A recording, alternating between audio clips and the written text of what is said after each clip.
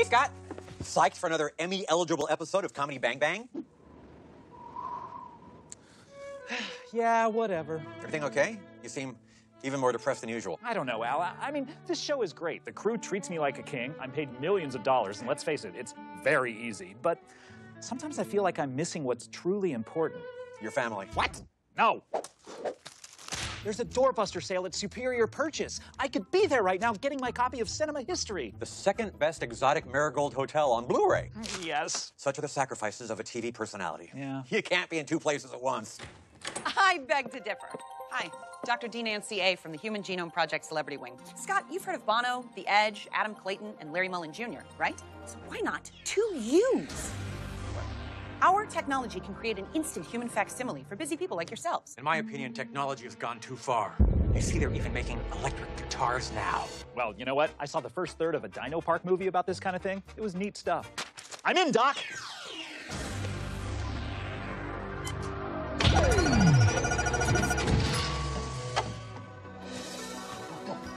Looking good, yeah? What's with the hair and the accent? Well, that's the final challenge in human cloning. We've successfully mimicked nearly every gene except for hair, clothing, and accent. Whoa, is that SBMEH on Blu-ray, yeah? Well, at least he's got great taste. Well, I'll let you two get to it. I have to study for my GED. Ugh.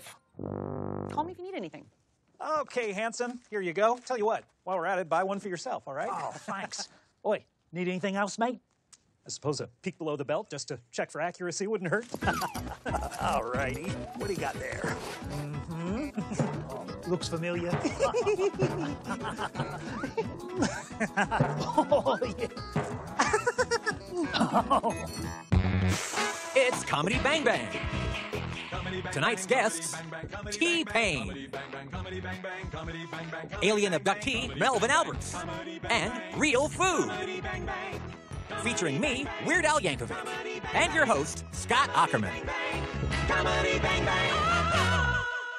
Hey there, welcome to Comedy Bang Bang. We have a great show tonight. T-Pain is here, as well as alien abductee Melvin Alberts. I'm Scott Ackerman. And you know, I want to start tonight's episode by just giving a shout out to all my fans out there. Hey, box, window, oscillator, you guys are great. Thanks for spinning wind at me, you blowy buddies. Hey, speaking of buddies, let's say hello to our good buddy, Weird Al Yankovic.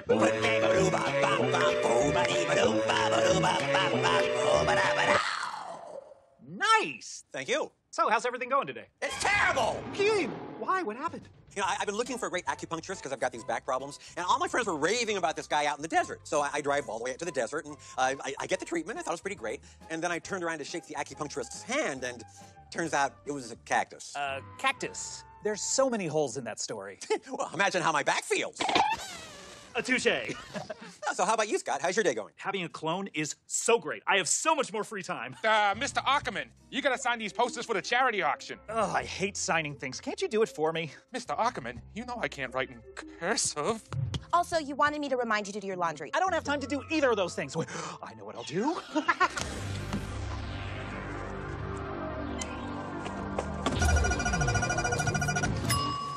Oopsie.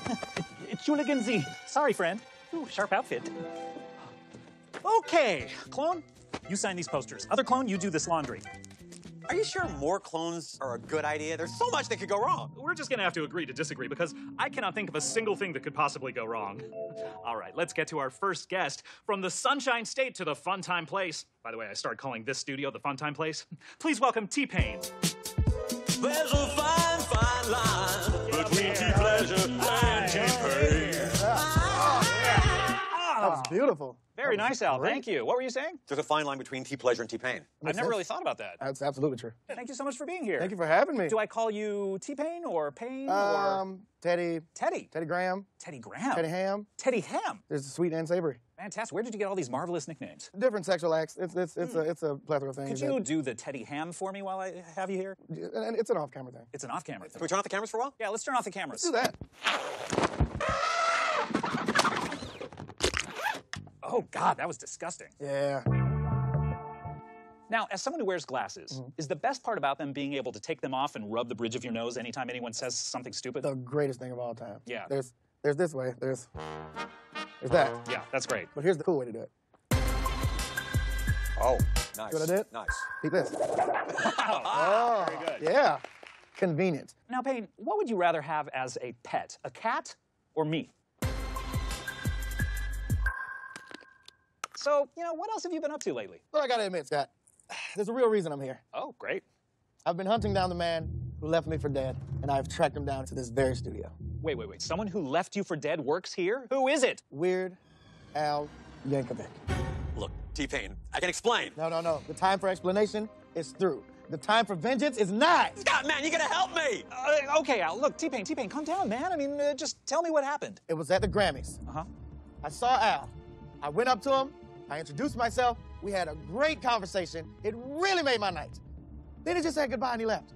He never contacted me to see if I was alive. As far as you know, I could have died that very night. Were you in any danger when he left you? No. Well, T-Pain, I don't think it's very realistic to expect someone to check in on you every single day to make sure you're still alive, especially someone that you just met. Scott, you don't have to stick up for me. Like, T-Pain, I am so sorry.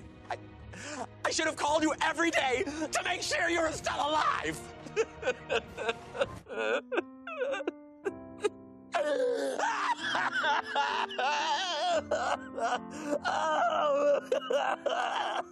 He's in a lot.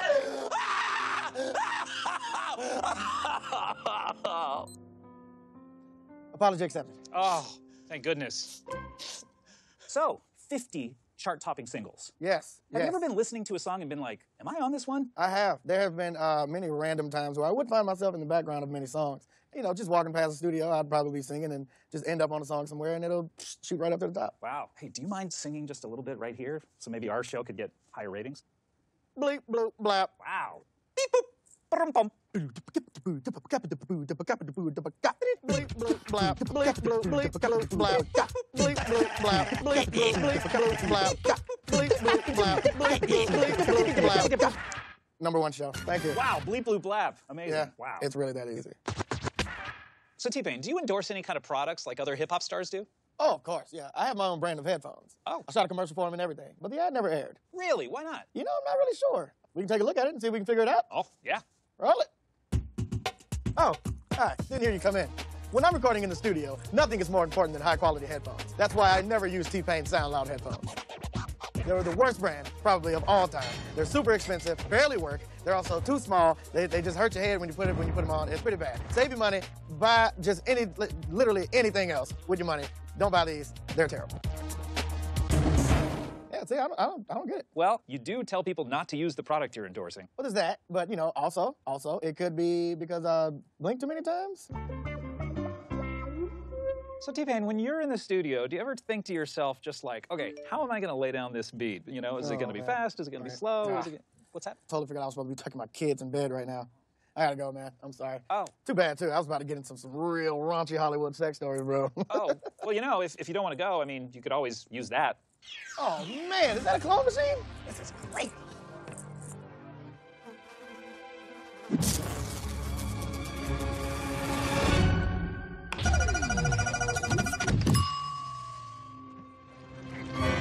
Oh, God! Woo! That is wrong. Yeah, it's close enough. Go tuck my kids in. Yeah, sure, absolutely. Still, I guess you could say that clone was pretty fly, huh? No. No? Yeah, I don't need to say it. All right, we'll be right back. Can I have your change? Worried about the dangers of human cloning? Don't be. Here's how it works. Human cloning is a painless and simple process. First, scanners collect your genetic information. Then, your genetic blueprint is sent interdimensionally to a wizard in the Forbidden Realm. Using an amphigram crystal, he creates an exact replica of you, except for your hair, clothing, and accent, and teleports the replicant back to our second cloning chamber. And that's it. Simple, right? Our cloning technology will have you saying, I think I'm a clone now. Hey, that's my line. So basically, my underwear just end up useless. Imagine, hey, welcome back. We're here with T-Pain, and I have to say I'm really enjoying having my clones do all my work for me. Hey, Mies. Bitte. Hello, me. That said, I am still pretty exhausted from having to sit in this comfy chair talking to interesting people all night. Hey. What? I said interesting people. Yeah, I know what you said. Anyway, I could use a break.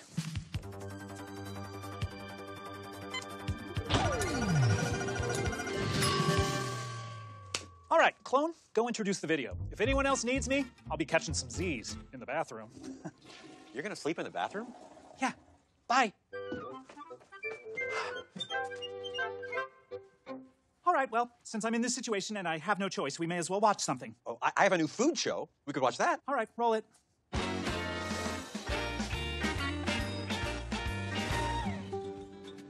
Plate, the hottest new restaurant in LA. With its molecular gastronomy-based menu, this Michelin-rated eatery is at the avant-garde of the culinary world. Especially with many tapas dishes like this, the portobello mushroom croquettes. Chef Rene utilizes delicate ingredients and expert preparation, making this plate truly a work of art. But hey, how about we get some real food?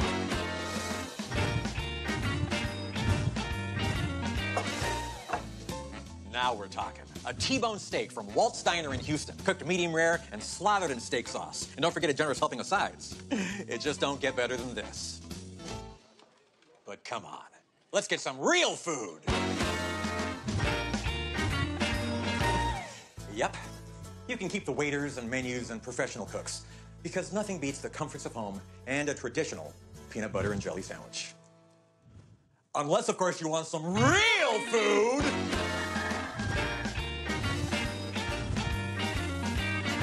This is it. A simple squash, grown in a home garden, just the way Mother Nature intended.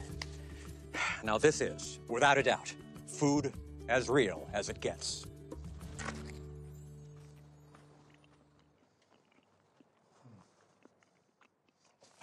But hey, let's get some real food! A ketchup packet smashed with the butt of a gun? Spaghetti noodles attached to a car battery? An egg cracked on a sofa cushion? An Arizona State sweatshirt with salt sprinkled on it. A tooth and a thimble. A Weebo drizzled with beer. An episode of Taxi played next to a plate of hair. A full-size balloon with a glass of water inside. But come on, can we please get some real food? And it all comes back here. Plate Restaurant and the Portobello Mushroom Croquettes. Truly, the realest of foods. Chef Rene, if you please. No! You cannot have the croquettes again! What? Because you sat here, rejected my dish, and then left the restaurant without even paying! You have humiliated me! You shall never dine upon my croquettes again! Chef Rene, I was wrong. You didn't deserve to be treated that way, and I'm sorry. You're an incredible artist, and after sampling the world's cuisine, I came to realize your croquettes are more than just a delicious dish. They're a masterpiece that reflects your very soul. And there is nothing more real than that. Another plate of croquettes, Mr. Yankovic.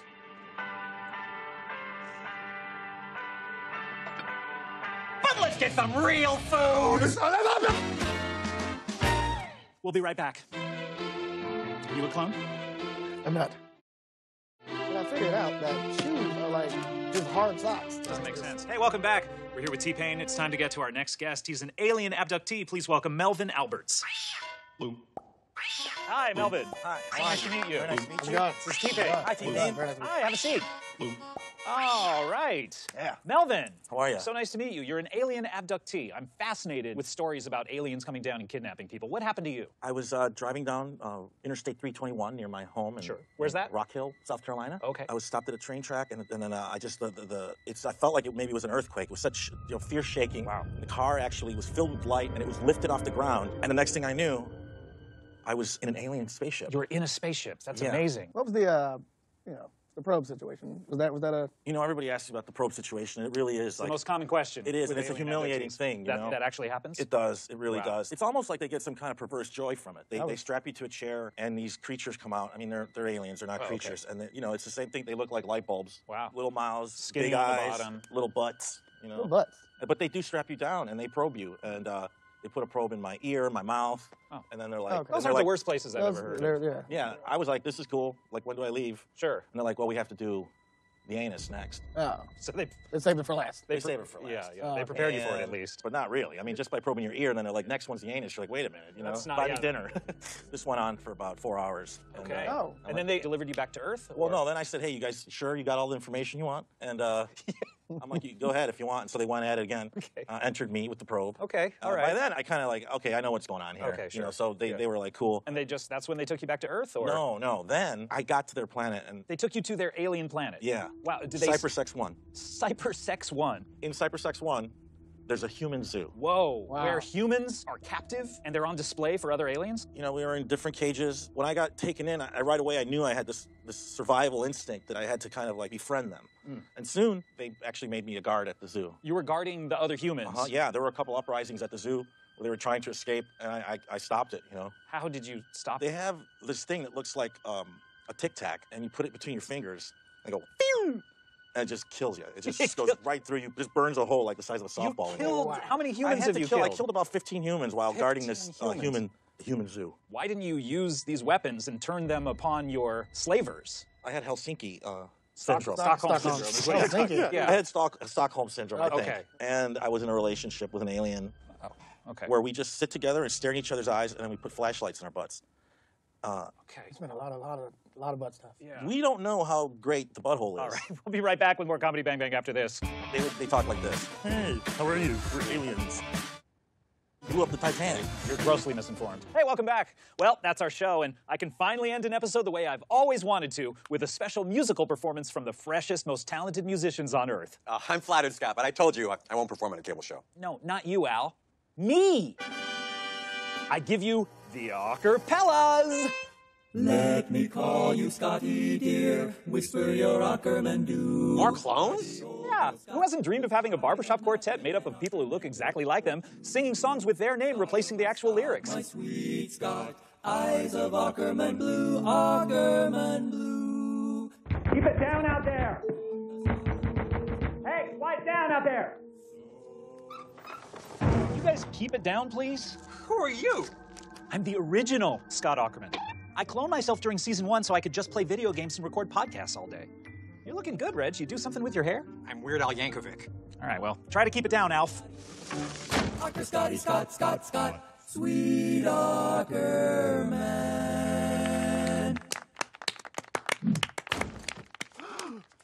Oi, I got it!